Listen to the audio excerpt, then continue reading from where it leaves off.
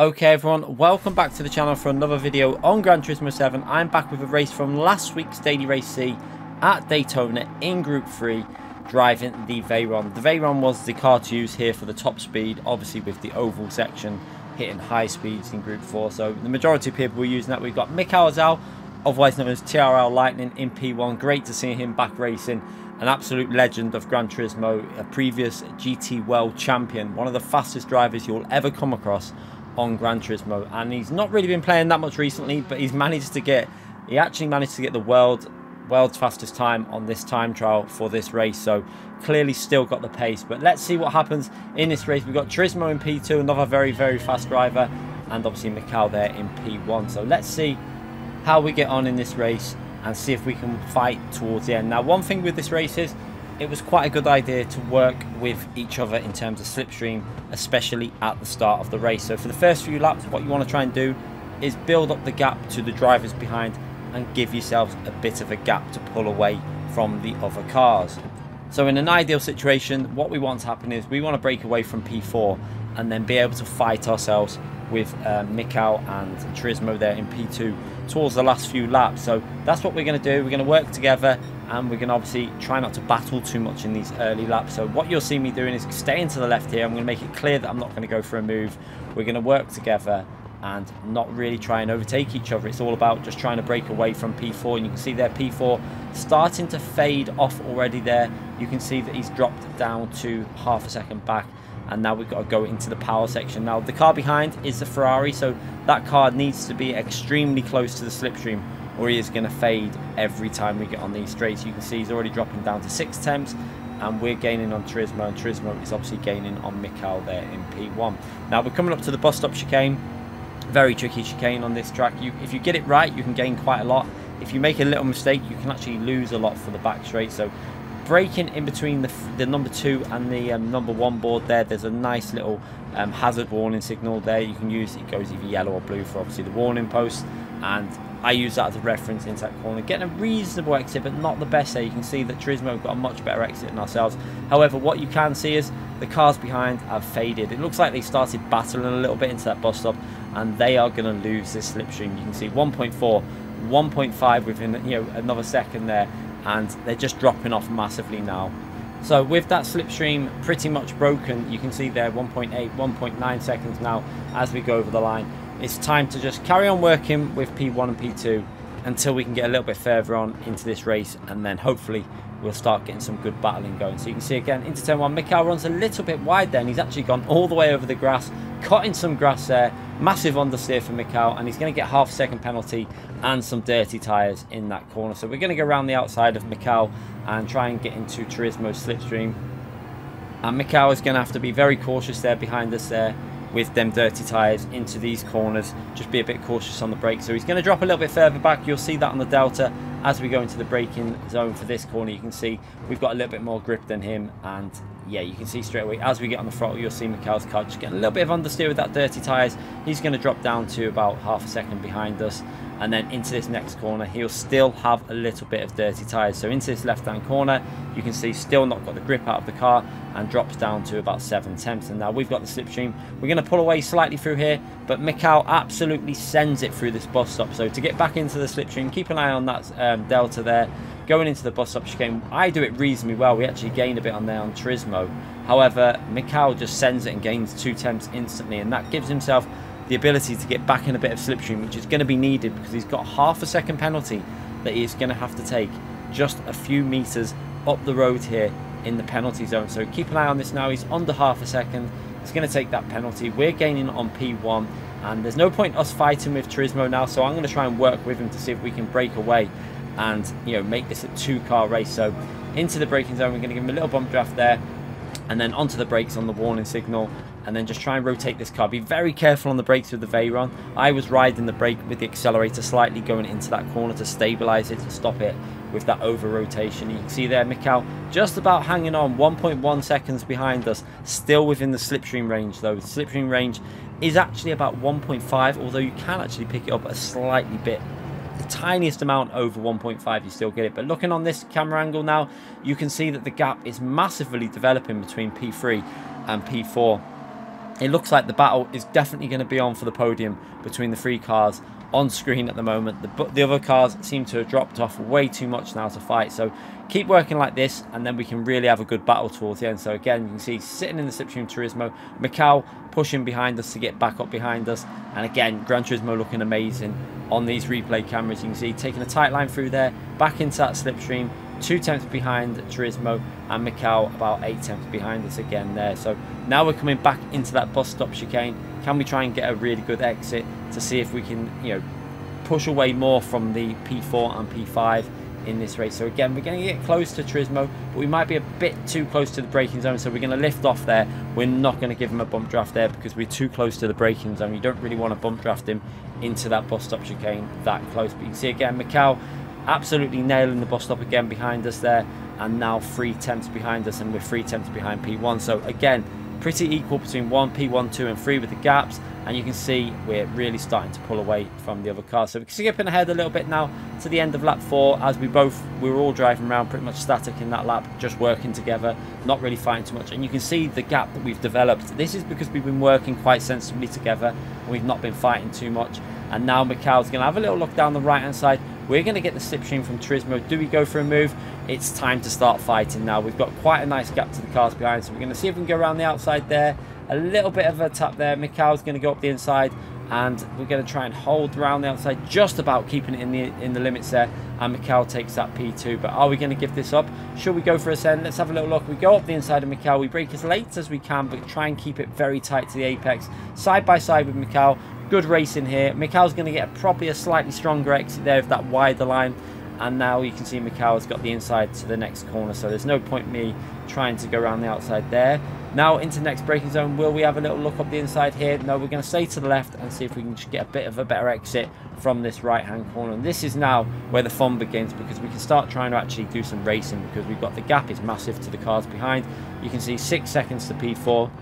That is pretty much plenty of time. We've still got 5 laps to go.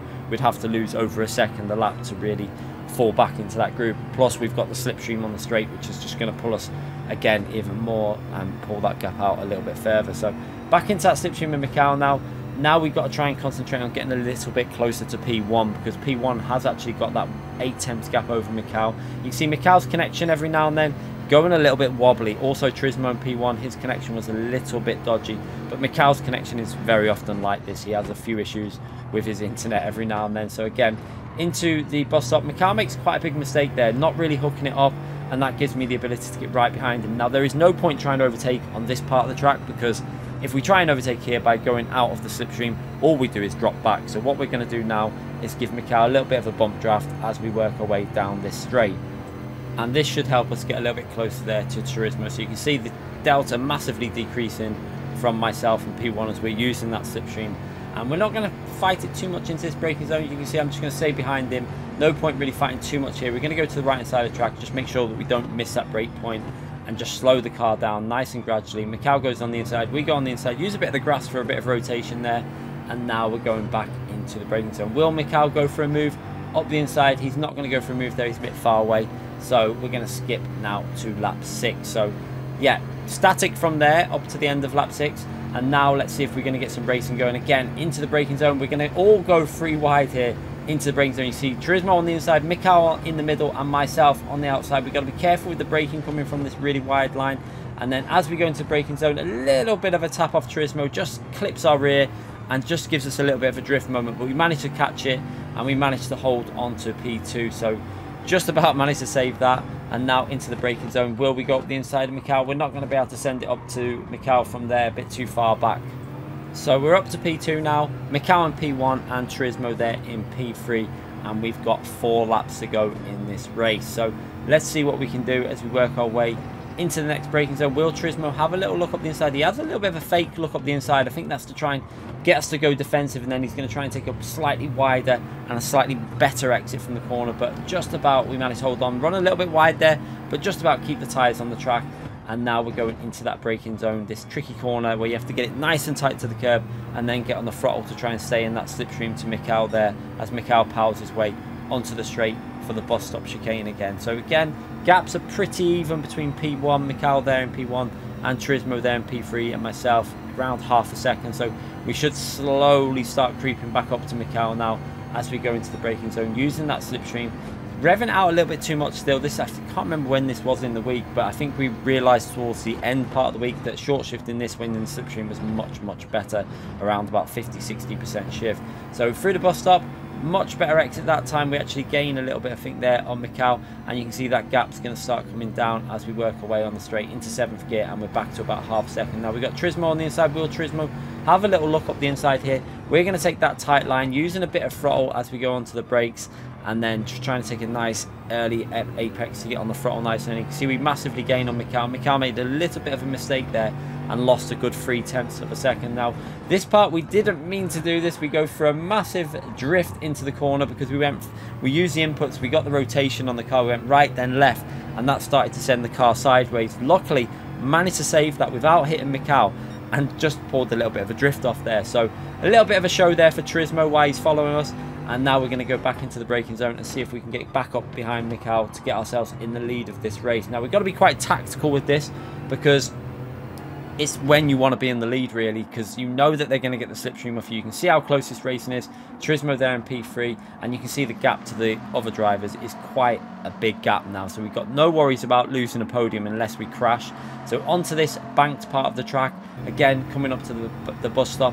Will we be able to get close enough to Mikhail? We're a bit too far away from Mikhail really to go for a move into this part of the track, so we're just going to get in that slipstream. You can see Turismo is probably not going to go for a move either into the bus stop because he won't have the slipstream if he tries to go to the left hand side. So again, he has a little look there, but he's too far back, and again it's just about trying to keep it smooth, make sure we don't get a penalty here, use some of the curb, and then get back up into that 5th gear as early as possible. And you can see Mikhail didn't get the best exit there. That's going to give us a nice run now on this straight as we work our way to start lap 9. And yeah, let's see if we can go for a move. So we're getting that slipstream off Mikhail. You can see Turismo's really close behind me as well. He's probably going to go for a move possibly as well now that we're coming up to the end. So we're getting the slipstream off Mikhail. Turismo goes up the left hand side there. We keep the car straight to Mikhail, and he's just not going to lose. He's just going to lose the slipstream because he's got no slip there. We're going to go for a little move up the inside, and we get a little tap off Mikhail. Now that was not deliberate. That was just Mikhail's connection going a bit crazy. So you can see it there, going to the left and then suddenly ghosting,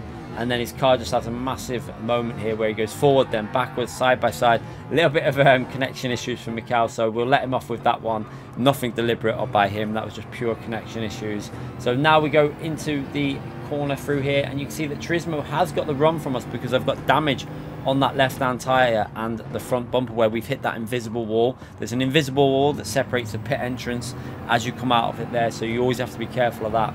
So unfortunately we have got a bit of damage going into the final 2 laps here, but luckily you can see that that damage does start to repair just before we get into the braking zone for this right hand corner. So although we have dropped back to about 4 attempts back there, we should be able to get back involved with the battle for the win in this race. So just trying to make sure we get a good exit here, upshift to 3rd gear nice and early, and now into that braking zone where you want to get that car rotating into the curb and onto that throttle as early as possible. So using the curb for rotation, onto that throttle as early as possible, and now let's see if we can pull ourselves back up with that slipstream all the way back up to front. You can see Mikhail has pulled that gap out to 1 second ahead of ourselves and half a second ahead of P2. However, with the slipstream we should be able to gain that back and be in back in with a chance in this race on the final lap. So again, into the bus stop, try and make sure we get a good run through here. You can see the 2 cars in front of me, both with a little bit of dodgy connection going on there. You can see Mikhail's lagging a little bit, and P2's connection doesn't look the best also. So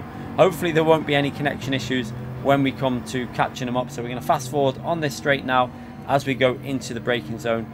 Turismo is going to go for that move round the outside of Mikhail. That's going to hold them both up and give myself the ability to get nice and close. So we brake as late as we can while keeping it nice and smooth onto that throttle, take a nice early entry, and you can see we've got ourselves right back up to half a second behind Turismo now as we go into this final second. Now Turismo again has a little look up the inside. That's good for ourselves. That's going to leave it open for me to get a little bit closer again. A little bit of contact there, but that was all racing. And now Mikhail has dropped down to P2. Will Turismo be able to hold on to that P1 though, as Mikhail tucks back into P2 and behind Turismo's slipstream. So this is going to be interesting now. We're 3 tenths behind the leader. Mikhail has a little look up the inside there, but he can't really go for a move. We're going to try and get as good exit from this corner as we can.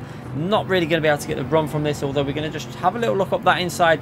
Not really going to be able to send it from there. So on the brakes as late as we can, try and get that rotation, and on that throttle as early as we can for these final few corners of this race. We're following right behind that slipstream. Now Mikhail has got a good run on Turismo, it looks like it there. He's pulling right up behind him. Will he be able to go for a move before the bus stop chicane? Will he want to go for a move? Will he want to be leading going onto that back straight? So Mikhail's connection has a little bit of a moment there. Let's hope it all stays stable for the bus stop chicane. So Mikhail goes up the inside and he's actually going to go for it. He's going to get himself in the lead. It looks like Turismo brakes a little bit earlier and just tucks behind him because he knows that he's probably going to be able to get the slipstream. I get a really nice exit from there. Good exit from the second part. And this is going to be very interesting. Who is going to take this win? We're in a very good position here because we've got the double slipstream. We're going to be able to get in that 7th gear nice and early and try and get as much pull out of this corner as possible. So we're going to get in that slipstream. You can see Turismo is going to go over to the right hand side. Now Mikhail is going to go a little bit to the right as he sees Turismo go to the right. So I see a little bit of an opportunity to keep our right hand side just about on the yellow line and all the way up to the finishing line. And we managed to take the win there right at the end. Sneakily got that win without really leading a lap at all. So a nice little result there. So watch it on the replay. We keep the right hand tyre on the yellow line. Just about keep it on. So we go to the right. Mikhail moves slightly to the right there. Leaves a tiny bit open. We keep that tyre just on the yellow line. And we make that position and take the win in this daily race C. What a race that was. Enjoyable stuff all the way to the end. Hopefully you lot enjoyed that. Do let me know in the comments if you enjoyed it. Subscribe to the channel and hit that like button. Thanks again for watching, everyone.